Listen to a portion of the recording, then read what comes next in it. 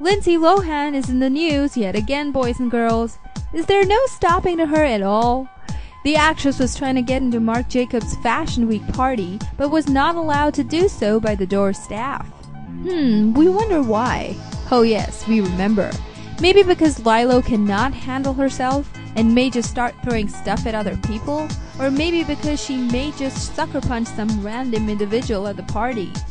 Oh, but that didn't stop the young actress.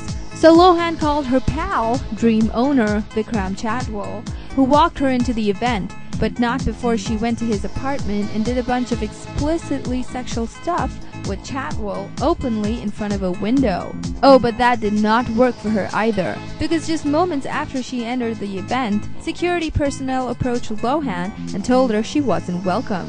So Lindsay had to leave as her so-called friend Vikram just watched it all happen. Maybe you weren't able to please Vikram enough, LiLo.